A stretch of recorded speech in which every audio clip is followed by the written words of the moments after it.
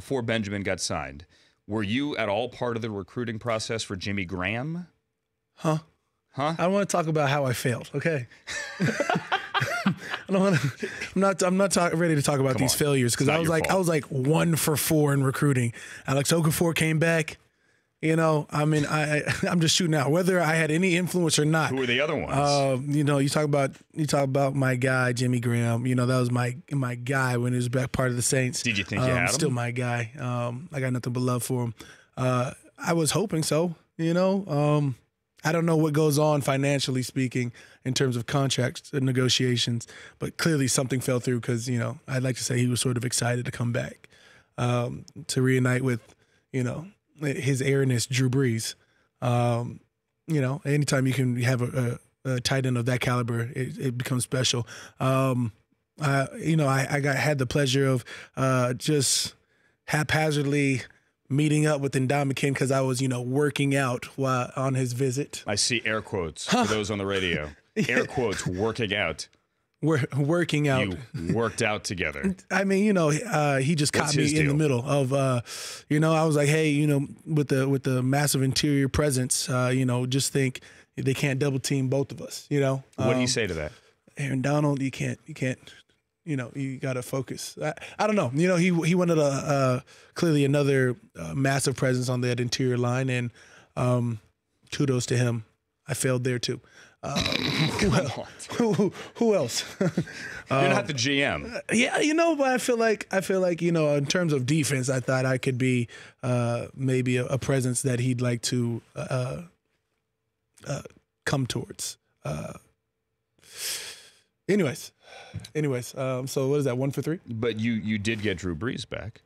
That was congratulations on that. Didn't have any recruiting involvement. Was not a tweet, not a wink, not a hey, are you coming back? Did you think at all when it went all like? I mean, look, it got to the point where he was allowed to talk to other teams. His legacy of winning a Super Bowl, his work that he's done in the city since 2006. Mm-hmm.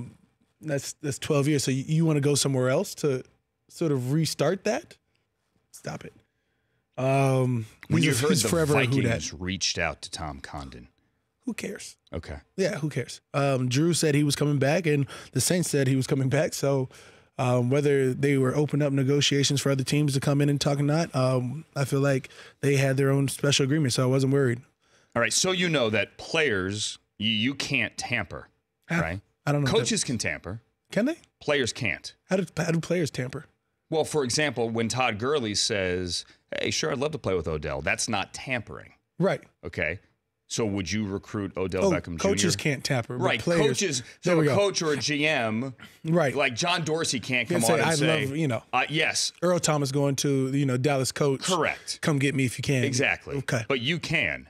So would you, considering your great success record a couple of weeks ago, would you go after Odell if asked to recruit? You know, I feel like Odell's from Louisiana, you know, went to LSU, a homegrown product. To make connections here. I'm simply saying, you know, Odell knows, you know, if he wants to come home, we always got to, you know, there's going to be a spot for him.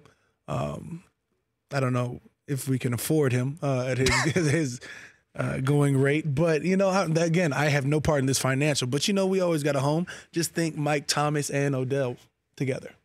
Yeah. That would be pretty nasty. You know, and now, you know, Benjamin Watson and, you know, Mark Ingram and Alvin Kamara. And, you know, we'd have some serious firepower. Not to say we already don't. Better luck recruiting next time. You know, it's going to happen. You know, the next year there's another chances, you know. I'm sure that, you know, this draft process coming up, hopefully, you know, I can't even say who I want to get because normally I don't have an opinion. I just accept it for what it is. Say it.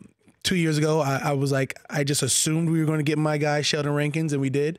So I appreciate that one. After looking at, you know, some of the younger guys coming through, an heir apparent could be made. I'm just simply saying, you know. You saying a quarterback? I just am going to leave it at heir apparent.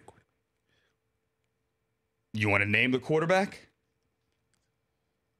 Sheldon Rankins came from the school listening on the Louisville. radio. I think I saw Lamar Jackson. I said my guy Sheldon Rankins came from Louisville. Right. It wasn't a bad choice. Yep. Interesting. So, I'm not saying that there's a connection there. I'm just not saying that there wouldn't be in my mind. I don't know. Again, I'm just a guy. The Rich Eisen Show, weekdays at noon Eastern on Audience.